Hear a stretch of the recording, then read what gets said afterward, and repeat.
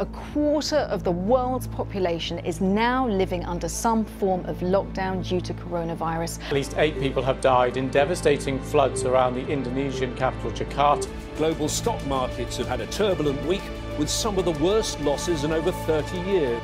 A nationwide lockdown for the first time in the history of our democracy.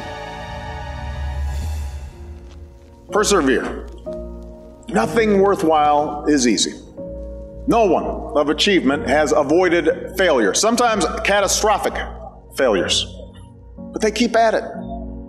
They learn from mistakes. They don't quit. The key is what we do in our times of pain. Pain will change us. Heartache, loss, disappointments, they don't leave us the same. You can come out bitter, or you can come out better. You can come out defeated, giving up on your dreams, or you can come out with a new passion, a new fire, excited about the new opportunities in front of you. Don't just go through it, grow through it.